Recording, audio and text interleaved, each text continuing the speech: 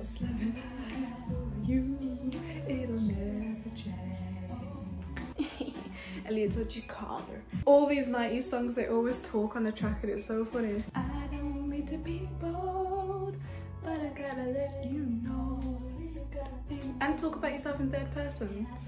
No, Myah's got a thing for you. Hey guys, so I'm going to the beach tomorrow and I don't want to wear the clothes that I already own. I want to make something. So today I'm going to be making a what's going on with my color? I'm going to be making a center ruched button-up shirt dress maxi midi kind of length. The video could have.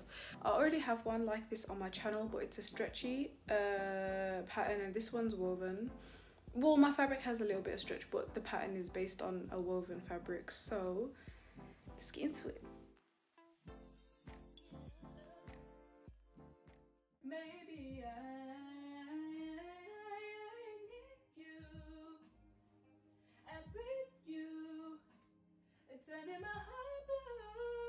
Sorry guys, you know me, what's a video of mine without a bit of singing? So for this project, I'll be using this lovely cotton linen blend fabric. It does have a slight stretch to it, but not enough to be used on a stretchy pattern. This fabric was an actual dream to work with. It was easy to cut and sew up, and on top of that, I was able to use my water-soluble marker and not chalk. When cutting, I made sure to mark my dart placement and gathering notches on both pieces. The pieces you should have are 2 collars and 2 collar stands cut on the fold, 2 front dress pieces, 2 back dress pieces and 2 plackets. To sew the darts up, I like to pin right through the centre of the markings for accuracy, then I sew from one end to the other end without reverse stitching, just because this can cause a bump to form on the fabric if not executed properly.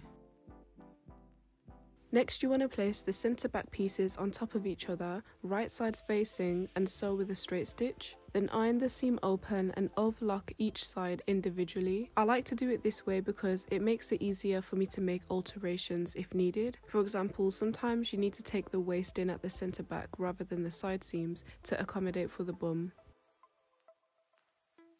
Now let's start the collar. Take your collar pieces and sew all around, excluding the shorter length.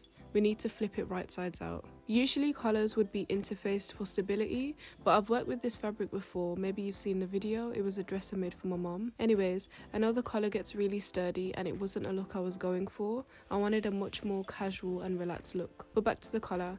Once that's done, snip the corners so we can get a sharp corner. I like to use a blunt sharp tool to get a good point to my collar. Next, iron it flat and then take it back to the sewing machine. We'll be doing a top stitch detailing all around the collar edge, but this is optional. I like to lengthen my stitch slightly when doing this. Now take the collar stands and sandwich the collar piece in between. If your fabric's different on both sides, make sure you're intentional in which side you place the collar down. I like to fold my collar stand in half and put a pin there so I know exactly where the middle is. Then I fold the collar in half and match it up with the pin. Now pin along the length of the collar stand and sew with a straight stitch, being careful at the corners. Once that's done, snip into the curvy part of the collar. I ended up trimming the curve down completely because it wasn't laying nicely. Next, iron the collar so it lays flat.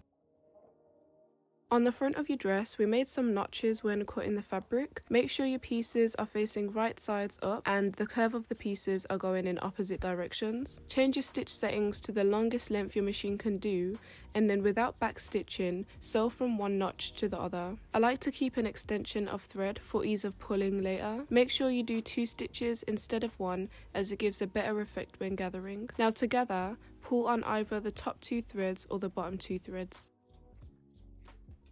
Now for the placket, I ironed mine in half so that I had a clear guide to work with. Then you want to pin the placket to the centre front of the dress, right sides facing. I started with the top and stopped when I reached the gathering area, then moved to the bottom of the dress and worked my way up to the gathering area again. Then I was left with the middle, which made it easy for me to manipulate the gathers to the perfect length and also distribute them evenly. Then I pinned the section in place once I was happy with the positioning and sewed the placket on with a straight stitch. Next, iron the seam allowance towards the inside of the placket. This is a bit finicky and annoying, but this is where hemming web can save the day. So I just trapped it in between and ironed it to melt the glue and seal the seam. So fold the seam allowance under, trap some hemming web in between and iron it down just over the seam line. Then take it to your sewing machine and do a straight stitch on the right side of the fabric. Again, I chose to lengthen my stitch for aesthetic purposes. And repeat for the other front side of the dress. Make sure you do it on the correct side of the fabric.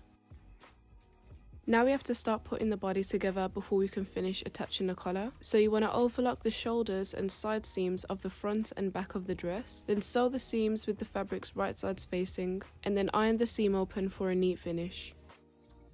Now back to the collar. Pin the collar to the neck of the dress, right sides facing, again being intentional with which side you place down. Whatever side of the fabric is facing the neck of the dress at this point will be the underneath of the collar. Do a straight stitch from the edge of the collar stand to the other side and then iron the seam allowance up into the collar. Now fold the seam allowance of the inside of the collar stand and pin it just below the seam line. And then just like we did the placket, you want to use hemming web to hold everything in place. Once that's done, you can take it to the sewing machine and do a straight stitch all around the collar stand edge. Again, lengthening the stitch slightly because this is a detailing stitch. And that's the collar complete. Next, overlock the bottom of the dress and the armholes. I hemmed the bottom of my dress with 1.5 cm seam allowance and 1 cm for the armholes. Once the hemming was done, it was time for the final step, which was the button and buttonholes, and this is where the fate of the dress is decided, because if this goes wrong, I'll just give up there and then. So I just measured the placket length and divided that by the amount of buttons I wanted to use to determine how far apart to mark the buttonhole placement. Then I sewed the buttonholes on my machine and it went well. Well, kind of, like some buttonholes messed up, but luckily I could fix it. After that, I carefully seam ripped them open, and by this point it was past midnight, so I was like trying to be extra cautious because your girl was tired. But again, another success. And then I placed the plackets so they were aligned and marked through the center of the buttonhole to figure out where I'll sew my buttons on. Then I disabled the feet on my machine, attached my button foot, switched to a zigzag stitch and sewed them on. It was very tedious and repetitive, but was the mentality. The time was 4 AM. I went to bed for 3 hours and then got up to go to the beach and film this final reveal for you.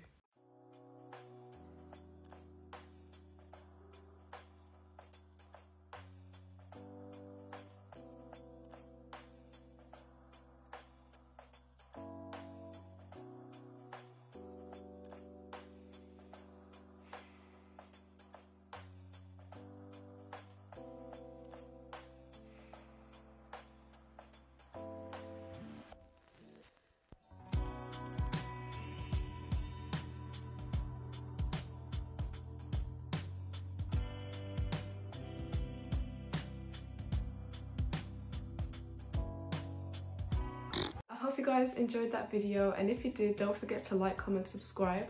Also, please let me know what you'd like to see from me in the future, what you'd like to see me make, any patterns that you want released. I also just want to say a big thank you to everybody who supports my work, and just the comments, the love that you guys give me.